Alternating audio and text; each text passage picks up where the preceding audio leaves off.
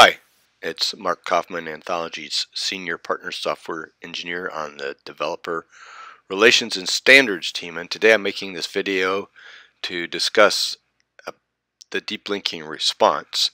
And sometimes we'll get questions like, how many items can I send back in my deep linking response to Learn, or what's the kind of error will I get? Usually you'll get a 400 error if Learn can't process the response. That's because it's just saying the page is not available.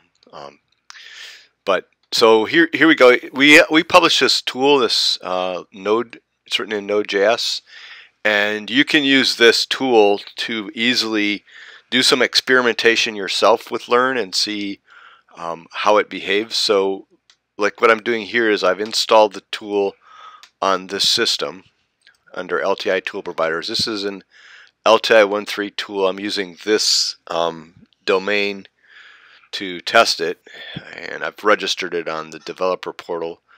You can see it's an LTI 1.3 tool. It's got this client ID and so on and so forth. And so if I go to my managed placements, you'll see that I've got a deep link requests defined, and it goes to the tools deep link request URL.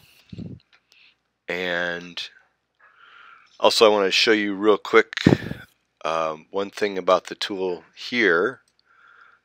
Another thing that we'll often get questions about is you'll see that the tool the tool redirect URL is only the redirect URL that is for the login initiation request for OIDC.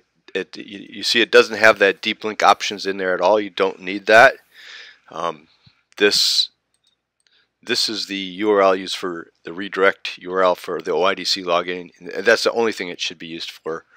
The rest of it is done using the LTI 1.3 standard. So we have people who think they need to register every URL that they launch to here, and that's not the case. You should design your tool so that you don't have to do that. You're not using the tool redirect URL to determine your final destination. That's not what it's there for.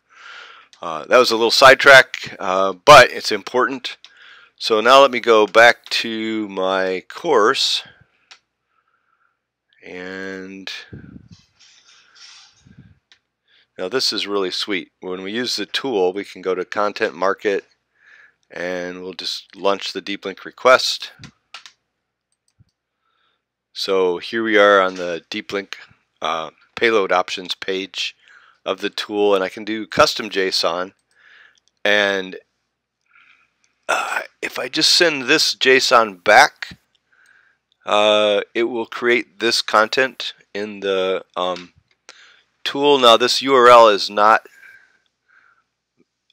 not valid because it contains a URL for a different tool, so we would need to modify this for our tool. So it's actually easier, instead of building a payload or building custom JSON, it's easier to do something like, we'll just send back, say, 60 links. All right. Now we're just going to hit submit.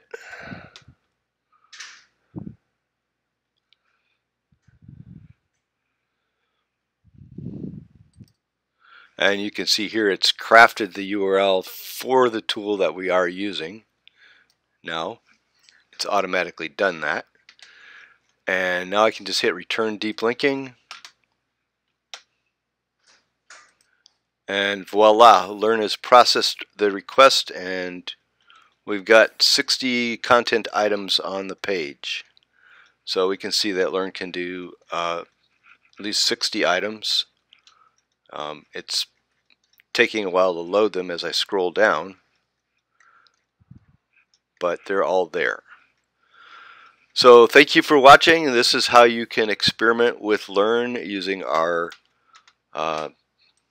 GitHub repository to stand up a Node tool that can be used as a tool in conjunction with Blackboard Learn to do this sort of testing.